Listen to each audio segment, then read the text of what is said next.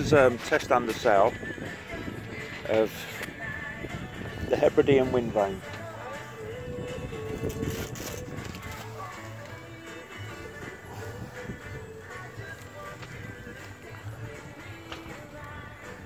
Beautiful piece of kit.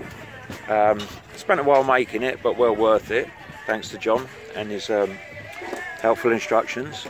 We're currently on the heading at 300 degrees, as you can see.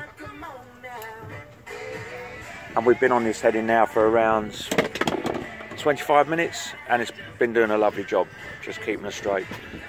Snakes slightly, but take a slight little adjustment in the bungee. But as you can see, it's only about a false 2, gusting about a 3. Lovely day, beautiful day. And as you can see, our crewman is doing his job. Thanks, speak soon.